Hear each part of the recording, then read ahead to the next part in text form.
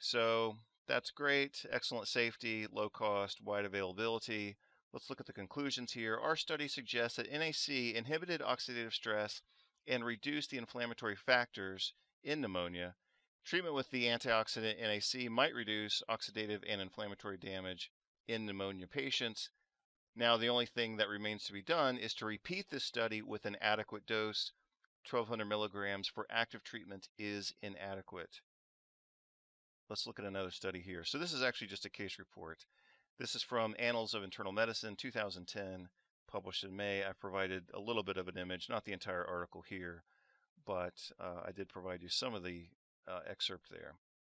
This is a 40-year-old woman with H1N1 influenza pneumonia, septic shock, respiratory failure, treated with various drugs and antibiotics, even though no bacterial infections were found. That's still basic protocol. So in hospital settings, if a patient comes in with severe pneumonia, septic shock, they're going to get put on antibiotics while we're waiting for the culture results because there's just no time to waste. We can't sit around waiting on test results while this patient's crashing and crumping right in front of us.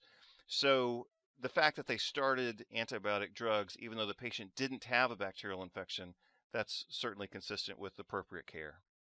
At that time, the patient was started on NAC intravenously at 100 milligrams per kilogram. So let's assume that this patient weighed, I don't know if it's stated in here, but let's assume this patient weighed 70 kilograms. This would have been 7 grams per day of NAC. Now, 7 grams is very different from the previous study that we just looked at, where they used 1200 milligrams for community-acquired pneumonia. So in this case, we're looking at a more severe disease. This patient's already in septic shock and respiratory failure. So again, they used 100 milligrams per kilogram IV for 3 days. 100 milligrams per kilogram, let's assume she weighs 70 kilograms. That's 7 grams per day for 3 days. Then they withdrew the high-dose NAC and they put her on oral therapy with NAC at 600 milligrams twice per day, so 1200 milligrams. So, of course, no surprise, the patient crashed after that. So, patient responded very well to 7 grams per day. Then, when they reduced that to 1200 milligrams per day, the patient crashed. Then they reinstated the 100 milligrams per kilogram, and the patient was cured of her septic shock, pneumonia, and H1N1 and went home after 20 days. So even though this is only a single case report, you can follow the patient's clinical response following each of the interventions. And what changed the course of this patient's clinical condition was the intravenous NAC at 100 milligrams per kilogram, which for her probably came out around 7 grams per day. So she was crashing when she was treated only with drugs. They gave her the NAC, she recovered. They switched her to oral low-dose therapy, and she crashed again. They gave her the intravenous NAC at high dose again, 7 grams per day, and then that's what saved her. So again, even though it's an N of 1 or a single case report, the fact that her case went downhill, uphill, downhill, and uphill, with each uphill improvement coinciding with the administration of high-dose NAC, that's what shows you that NAC is what saved the day here. So interesting and successful case, very supportive data. And the authors also note, and I'll just mention it for the sake of completeness here, NAC is pregnancy category B, which means no obvious risk per animal studies and no strong data either for or against in humans.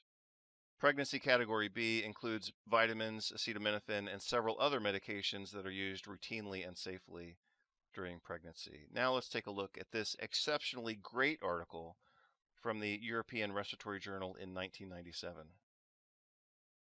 This is indeed one of my favorite articles, and in fact is probably the single article that most inspired this current presentation. So let's take a look at some of the important details here. Again, European Respiratory Journal, 1997.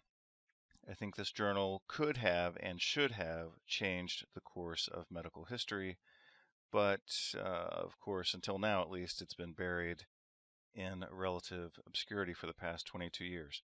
So let's take a look at some of the details from this article right now. This is a randomized double-blind trial involving 20 centers. So that is, of course, what we would call a multi-center trial, which helps us to have confidence in the results. This wasn't a single university clinic or hospital providing these results. This is 20 different centers. NAC was administered at 600 milligrams twice per day for 6 months in elderly and somewhat unwell patients. Influenza H1N1 seroconversion was not changed. Now, when I first read this article back in about 2009, so about 10 years ago when I first read this article, that was a bit confusing to me, even though now it's obviously not confusing to me. So the answer to that's pretty obvious.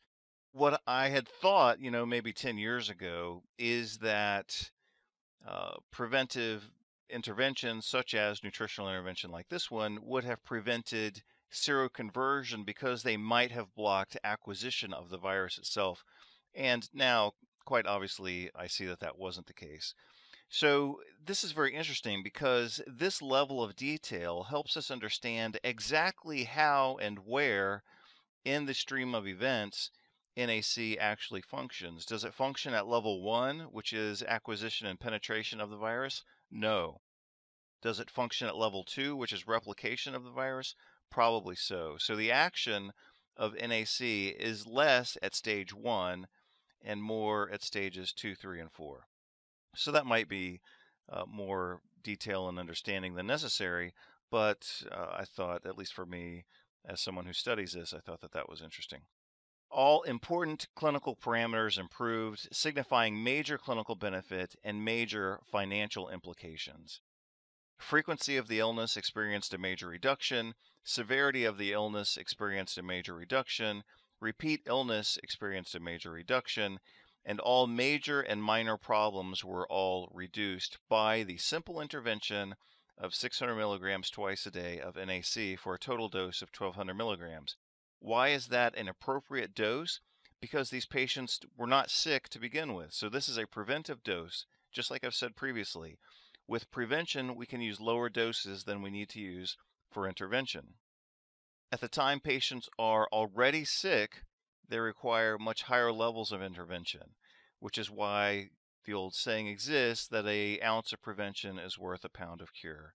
And clearly, this research and some of the research we've already looked at reflects that. This certainly would be compatible with other treatments such as vitamin D, vitamin A, zinc, selenium, and even vaccination, which I generally think is such a worthless intervention that I don't even know why I put it on the slide. So my comment on this study is that this study should have resulted in additional research, and it should have resulted in major changes in healthcare policy internationally. So this is far in excess of the effectiveness and cost effectiveness of the influenza vaccine, far in excess of what you would expect to see with influenza vaccination.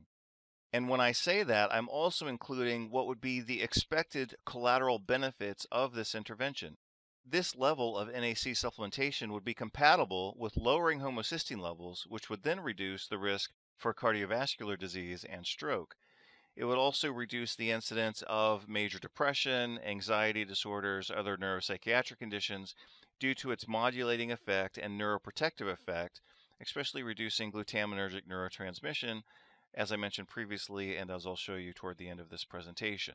So when you look at all of the combined benefits of NAC in this study group, you would expect to see major reductions in healthcare expenses beyond what was shown here, and that is major reductions in the frequency, severity, and repeat illness of influenza H1N1 in this elderly population.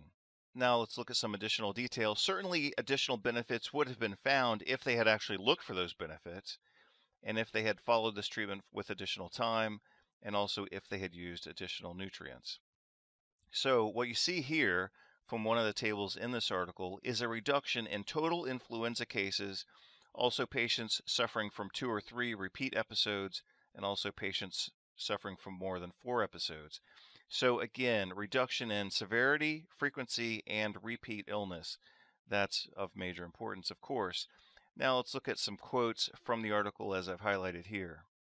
So basically, NAC helped to reduce all the symptoms and manifestations of flu in these elderly patients. And again, 600 milligrams twice per day, 1200 milligrams total, very safe, very cost effective, widely available, immediately available, does not require millions of dollars of investment in so-called research to produce a new version of the intervention every year. This is readily available. Everybody should have this in their homes.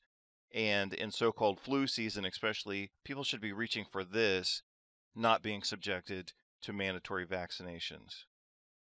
So again, very excellent article that could have shaped and changed the course of medical history. Obviously, we're going to keep looking at other research. Let's take a break very briefly here for some concepts. By the time patients arrive to the more severe grades of viral infections, such as HIV and AIDS, their catabolism of cysteine is approximately 6 to 7 grams per day. If you know that during an active acute systemic viral infection that the catabolism of cysteine is at 6 to 7 grams per day, then obviously you can see why 600 milligrams would be inadequate for an active infection, why 1200 or even 1800 milligrams would be inadequate for an active infection.